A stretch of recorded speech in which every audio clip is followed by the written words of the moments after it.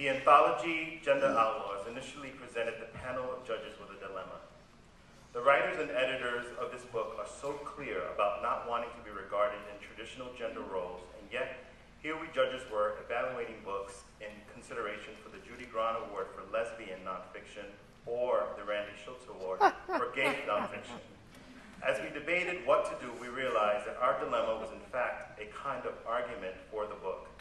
Its theme is to be open to and see all genders, new genders, different genders, and not just confining gender to male or female or sexuality to lesbian or gay.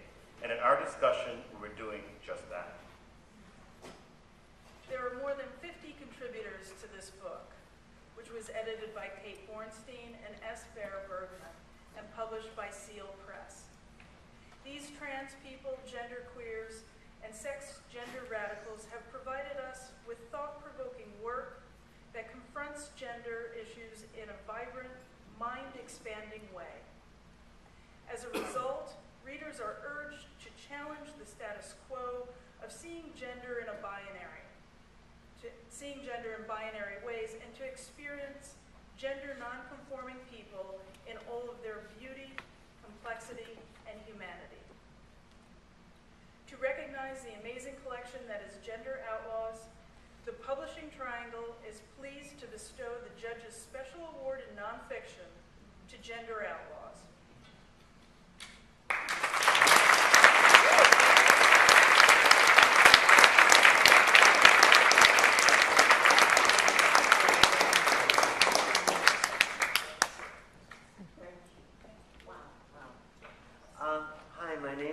Bornstein. I'm one of the co-editors of Gender Outlaws, The Next Generation. And I didn't have to be all antsy about was I going to get a prize. I knew I was going to get a prize. It's a special prize, and we all like feeling special. I want to say congratulations to this evening's finalists and winners. Words have always been the leading edge of revolution. And as members of the Publishing Triangle, the words you publish today are the leading edge in the revolution of sexuality and gender that's lighting up so many areas of the world. As lesbians and gay men in publishing, you are my artistic and revolutionary heroes. So thank you very much for giving a prize to Gender Outlaws, The Next Generation.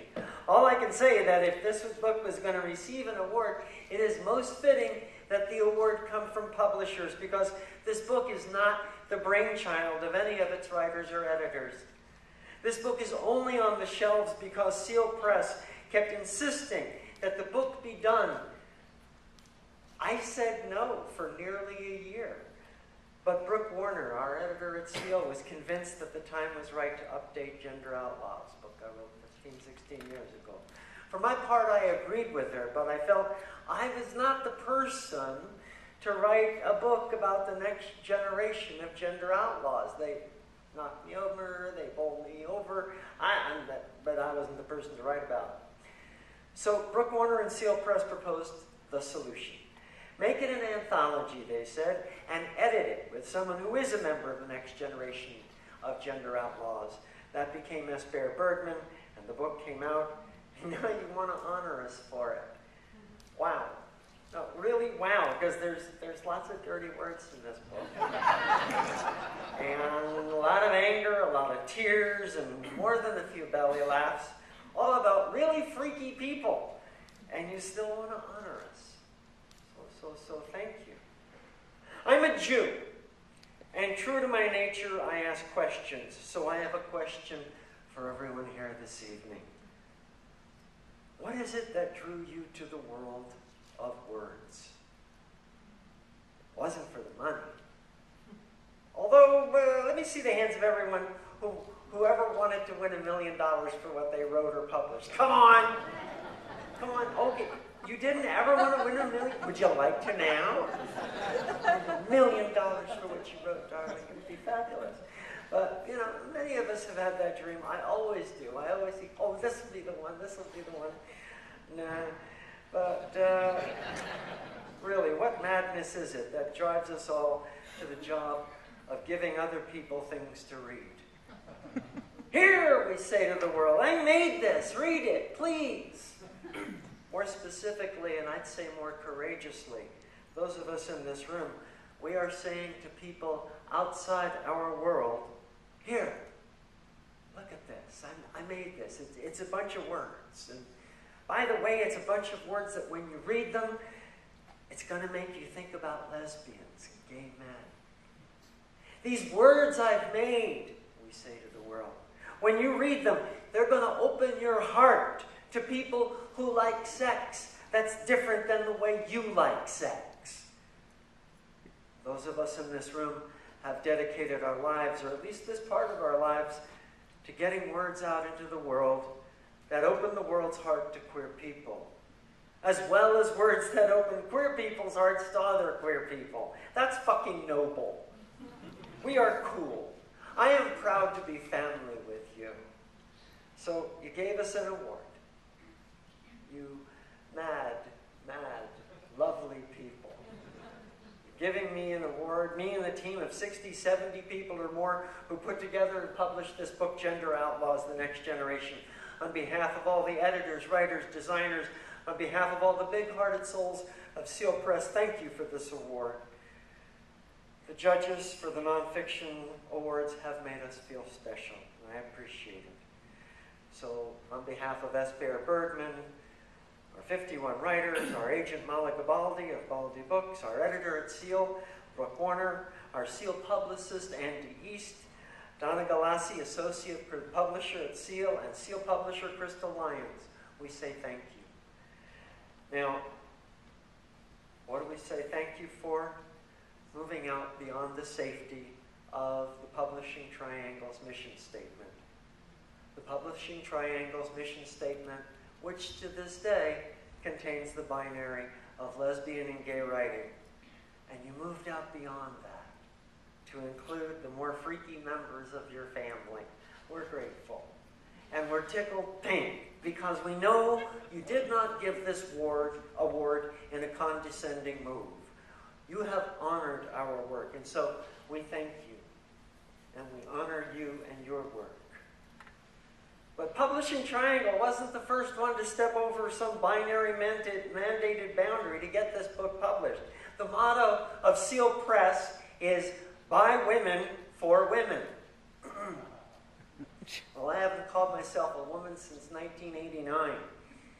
Barbara Hammer remembers those days back in San Francisco.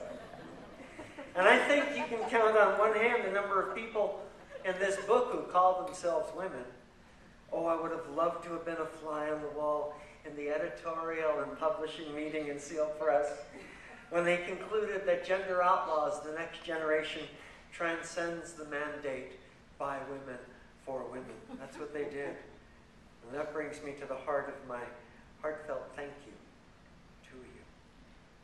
There are so few presses left that have a feminist agenda, a lesbian and gay agenda. Those categories continue to be important to Seal Press, even though that means putting out books that are often marginalized. And what does that mean to the bottom line?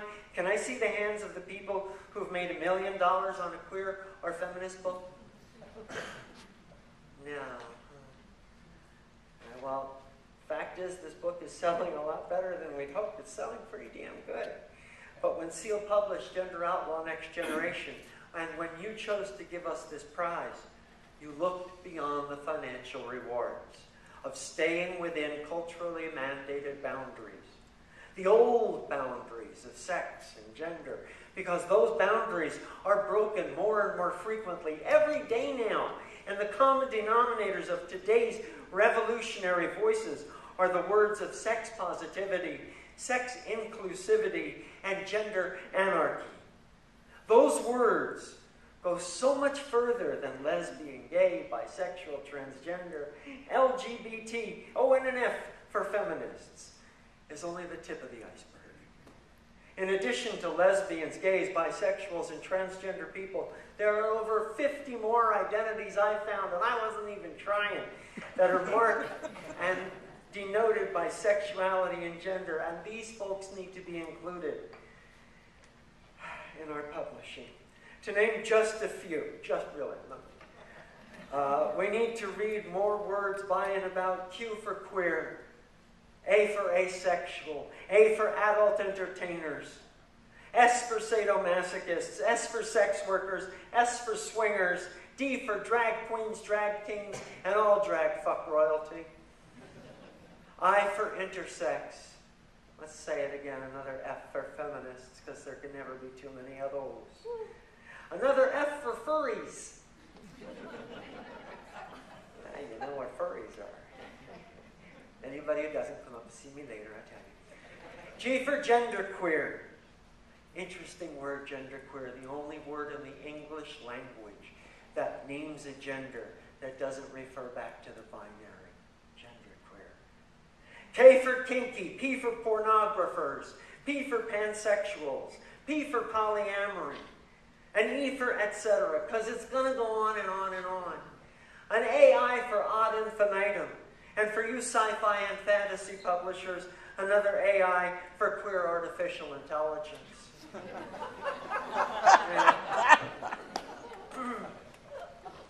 If all of us in this room were able to publish words by all of those people and more, we'd all go right to hell. We would. There are a lot of people who would say, no pornography. No, don't talk, no sadomasochists. And not those furries. No, don't do that. Everybody here who wants one, come up and see me afterwards. Don't touch me. I've got a flu that you do not want. But everybody here is going to get a get out of hell free card. Because you're brave and you're going to go straight to hell for this. Here's how it works. You publish whatever you want to publish. You publish love. You publish ferocious love. You publish gender. You publish every gender you can imagine. And sex. Lots of fucking sex. You publish that.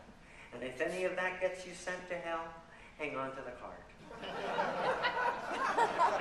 Hang on to the card. When you get to hell, give it to Satan. I'll do your time for you. That's how it works. Now, that would be a call to a sex and gender revolution that's strong enough to take on today's overwhelming homophobia, transphobia, heteronormativity, and all the other vectors of oppression rooted in misogyny. Publishing words by all those sex and gender outlaws, that's going to save a whole lot of lives. Bless you for taking such a big step in this direction. Thank you, my dear.